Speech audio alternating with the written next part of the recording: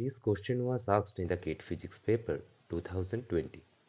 This is a numerical answer type question having 1 mark. The topic of the question is electromagnetic theory. The question is, a conducting sphere of radius 1 meter is placed in air. The maximum number of electrons that can be put on the sphere to avoid electrical breakdown is about 7 times 10 to the power n, where n is an integer.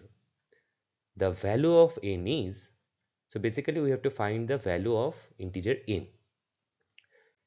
In this question we have to assume breakdown electric field strength in air is mod of E vector equals to 3 times 10 to the power 6 volt per meter.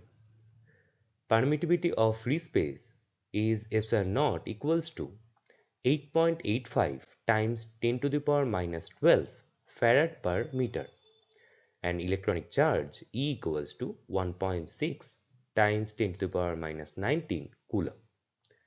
Let us see how to solve this problem.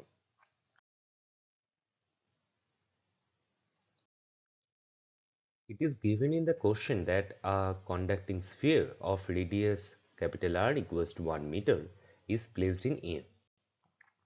The breakdown electric field in air is mod of E vector equals to 3 times 10 to the power 6 volt per meter. The permittivity in the vacuum epsilon naught is 8.85 10 to the power minus 12 farad per meter, and the electronic charge is 1.6 times 10 to the power minus 19 coulomb.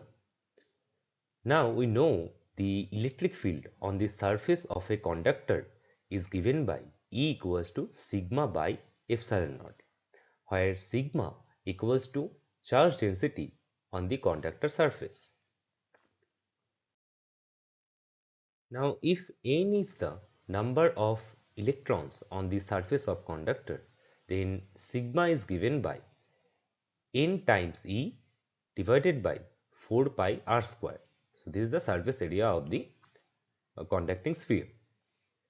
Hence, the electric field on the surface is Ne divided by 4 pi r square times epsilon naught. To avoid the breakdown, the maximum number of electrons that can be put on the sphere is n equals to 7 into 10 to the power n. Here we have to find the n, and the corresponding breakdown electric field mod of E that is given in the question is 3 times 10 to the power 6 volt per meter. So we will put all the values in this equation. So our maximum value of E is 3 times 10 to the power 6, that is equal to n times E, so 7 into 10 to the power n times 1.6 times 10 to the power minus 19 divided by 4 pi r square epsilon naught.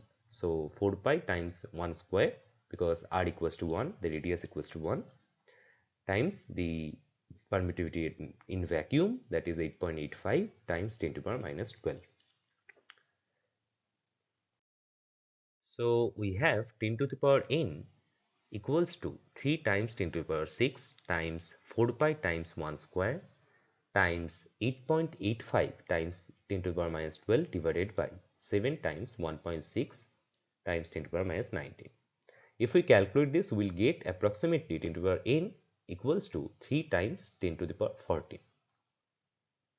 So n equals to log of 3 times 10 to the power 14. This will give approximately 14.47. So the value of n in the integer form is 14, although the value must lie in between 14 to 15. If you get the answer 14 or 15, that is also correct. So according to our solution, the maximum number of electrons that can be put on the sphere to avoid electrical breakdown is about 7 times 10 to the power 14. So the n value is here 14.